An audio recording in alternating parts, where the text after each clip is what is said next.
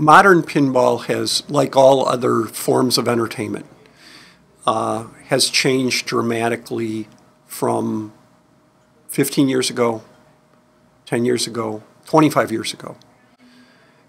25 years ago, 27 years ago, when we did Addams Family, there was one programmer, there was one graphic artist, there was one artist doing the cabinet and the art for the cabinet.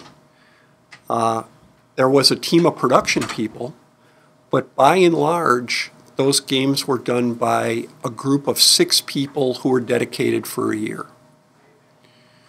Technology has now moved on, and what people expect in a modern entertainment device has moved on.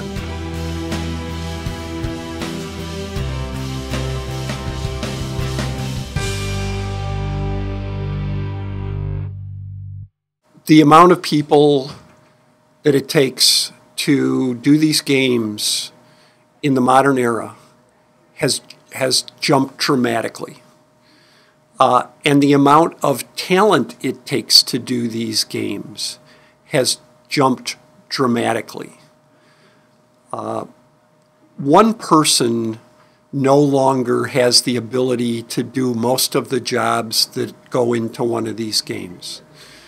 And I have an office here that's full of extremely talented people, and they have to work together to make this all happen. The days of one person making this happen are long gone. And people need to appreciate the investment that it takes to not just rough a pinball machine together, but to do all of the work that it takes to make that game come to life. We now have 6 or 7 programmers who work on one game at a time in order for you to be able to enjoy what it is we're doing. We have 3 or 4 mechanical engineers that will be working on one game in order to bring it to life.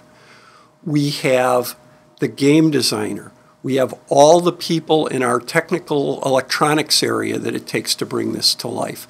And that's before you even get to the people who have to buy the parts, who have to assemble the parts, who have to do all the other work that it takes to do this.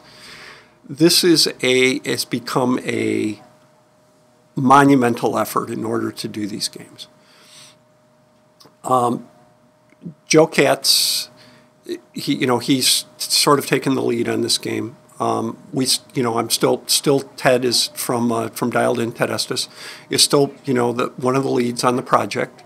He's still one of the people that's directing the crew to do what they need to do in the software work. And there's a nice hierarchy here of we have people who've done this for 25 years. We have people who've only been doing this for 7 years. And the people who've been doing it for 25 years are now teaching the people who've only been doing it for 7 why you do things, why we approach things the way we do, how we make the game function so that it's reliable.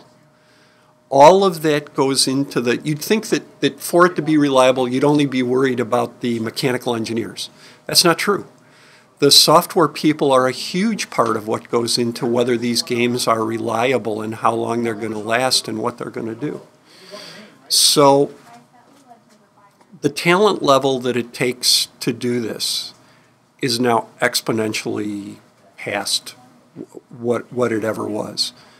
And my job as head of game design here at JJP is I bring my experience to bear on the big picture. When you play a pinball machine, you see the finished product. But for us, we have to go in and we have to dissect fun. We have to take it apart every day and try and figure out, is the person who would be playing this, will this make him laugh? Will this be fun?